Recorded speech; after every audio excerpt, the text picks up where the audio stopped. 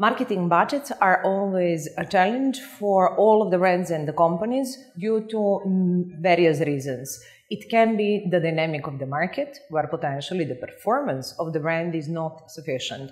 Or it can be the demand to invest the resources not only into the marketing budget, but as well into the price promotion within the retail stores or into different types of activities.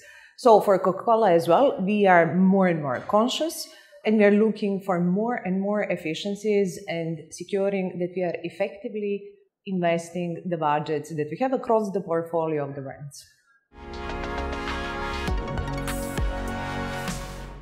I believe that, again, being centric to the audience as well for the traditional media, and then being innovative and evolving the way that they are also connecting with their consumers, creating omni-screen platforms where people can watch the relevant content in the case of the TV. I think that these are the approaches that can enable the growth. Ultimately, I believe that we are all traditional or new or experimental media. Everybody is actually trying to get the bigger share of attention and relevance in people's lives, and we will be all using all of them, learning and experimenting and trying to be more close to the audience, more close to the consumer, and more relevant as their own media consumption habits are changing and the shopping behavior that is changing along as well. I think that what we see is that we need to think holistically. There is the integration of the online and offline world. There are new media ecosystems that enable us to create consistent experience and holistic experience for the consumers, utilizing again more digital and new media versus the traditional media. And then as well, what is very important for us is to connect all of the contacts that the brand has with the consumer through all experience, whether it is media or a retail experience, or it is the sampling event that we are organizing, or the experience that they have simply with the product and the packaging. So one of the big efforts that we are making is as well related to the packaging innovation and connecting this whole circle together and delivering consistent experience and messages wherever people are in touch with us. I think that there are many marketing tasks that can be solved in-house or with the agencies. I think that the best solutions are always when in-house and agencies are working together to come up with the creative solutions. Traditionally, what we are doing in-house is usually being more focused on the analytics, defining strategies, developing innovations. And even in these cases, we are hugely relying on the support and the data and the insights that we are receiving, for instance, from our research agencies or the innovation agency partners.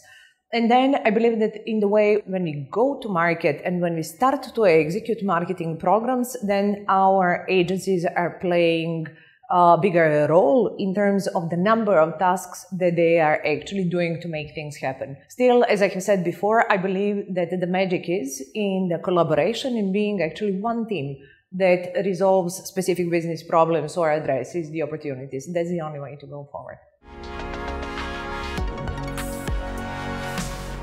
I think it is crucially important that the brands create relevant content for the consumer and the quality of the content that people actually want to see and to consume.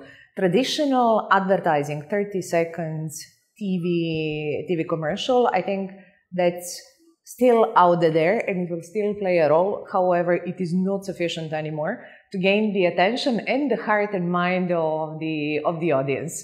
What we are seeing is that more user-generated content, more of the influencer marketing, relevant promotional activities, various engagement tools that we are putting out in the market, especially in collaboration with the digital partners. I think that these are some of the new ways that the content is evolving. And I believe that there are no perfect recipes. We all need to be in the learning mode. We need to be willing to experiment and to try new ideas and things, while still relying on the proven recipes. Again, as the combination of the proven and the new, I believe that we will find success moving forward. I think all of it, primarily AR, we believe that there are a lot of opportunities for us to leverage more augmented reality to bring out the content or the information related to the product, simply because very often our packages are small and we cannot, even if we want to, we cannot physically place potentially everything that might be useful for the consumer on the pack. So this is where we are going.